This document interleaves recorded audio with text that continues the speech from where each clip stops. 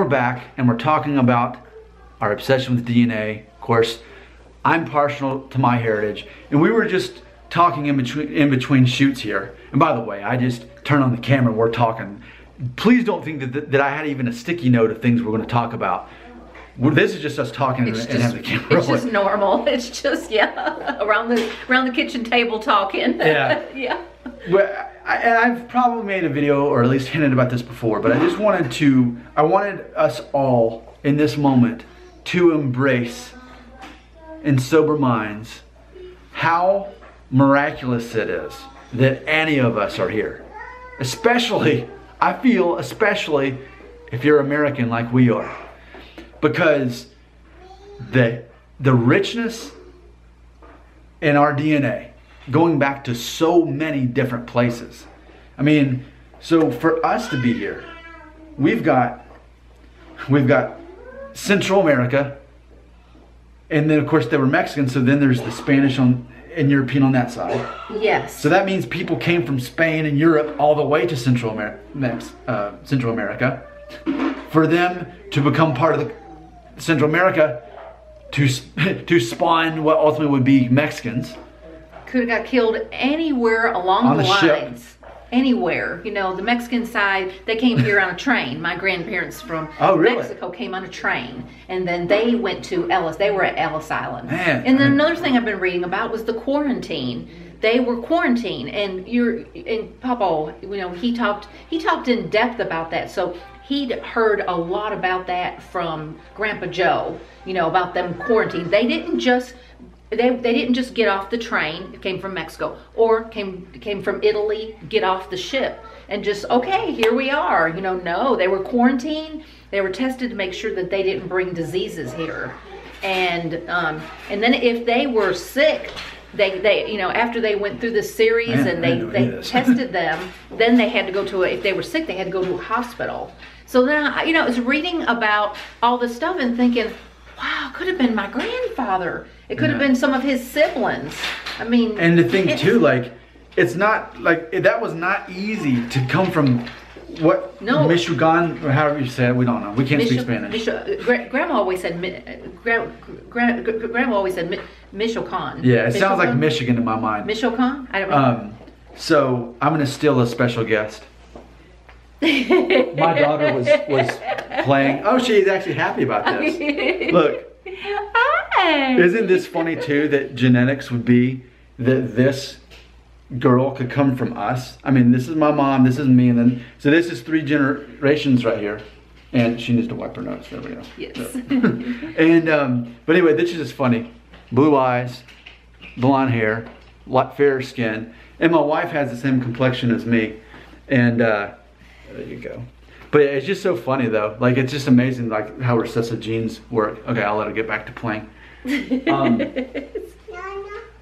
baby. But it's just funny because it's like, it's miraculous for us to exist, as Americans especially. So that's on the Mexican side. Then on the Italian side, they had to get on a ship and cross as well. Yes, and then there was a ship from Italy that sank. So that made me think, oh my goodness, that could have been my family's ship.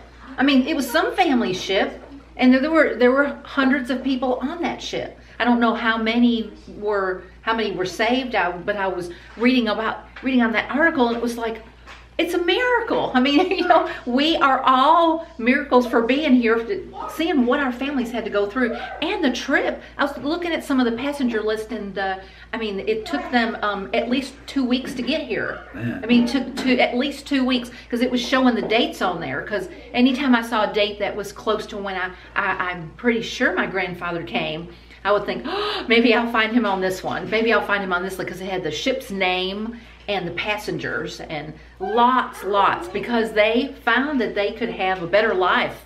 You know, they could have more opportunity if they came to America. So wow, to think that they left their family that they may never see again. It's something that I take for granted for sure, and I think maybe now that we're talking about this, maybe you're starting to realize, maybe you did too. But if you're American, just the travel alone for your ancestors to get here. I mean, and you think, oh, well, you know, Mexico, that borders America. Yeah, but they ended up in Buffalo, New York, which is almost in Canada. But I just happen to be wearing a Canadian shirt, by the way. But Still, that was a long way to travel. Yes. So whether it was by train or whether it was across the ocean, that was a long time ago too. So travel was a lot worse than it is now. And, you know, it's not to say that it's not still miraculous for you to exist if you're in Europe. I mean, hey, with all the wars and all the stuff that's gone on, it's hard for any of us to exist. But especially if you're American, what a sacrifice all of our ancestors had to go through just for us to be here today. I just want to thank them. I just want to, I want to thank all my ancestors. It's like I wish I could just, thank you for doing this. Thank you for, for keeping yourself safe, and just, trying to be wise and make the right decisions, and then try to for them to figure out, okay, which country are we going to go to now? Where's the safe place? Where's the safe haven that we can go to?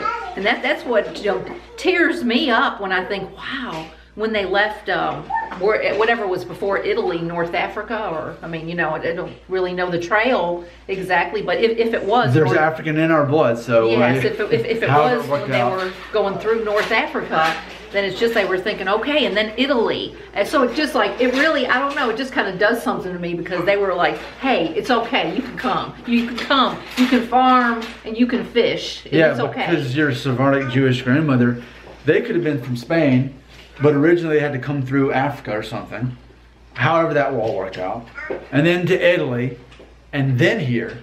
I mean, but that's just what we know. I mean, man, it's miraculous to be American. I mean, I'm grateful to be in this country. It's a great country, but it's miraculous to even be able to exist as an American, because of what sacrifice it took of all of your ancestors to get here. And that wasn't an easy move, and a lot of people didn't even survive the move.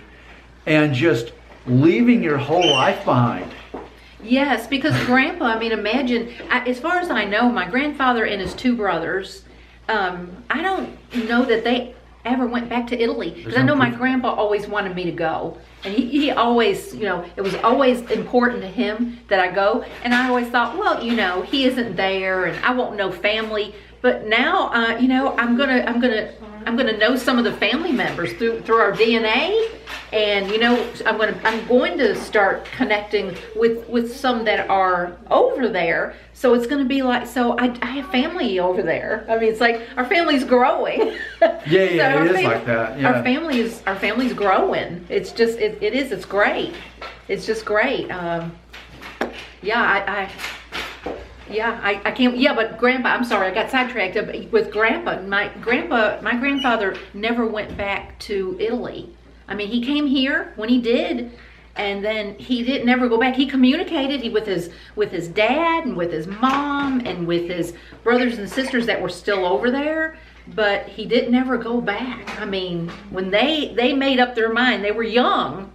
They had to be young. I mean, I'm thinking, even if Grandpa came in 1908, I'm thinking he was somewhere around 18. But then there was another brother that was a little older than him, one that was younger. Don't know the exact dates, but anyways, they left not knowing if they would ever return to Italy. And as far as I know, out of those three brothers, none of them returned. Man. None of them returned.